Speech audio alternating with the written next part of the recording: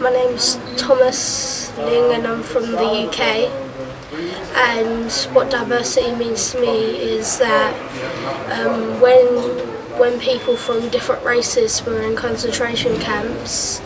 they were treated differently, but when the Germans were put into concentration camps, they were treated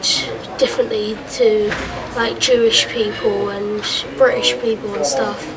And if they never obeyed people, like if they were late for the leather shoe check or something,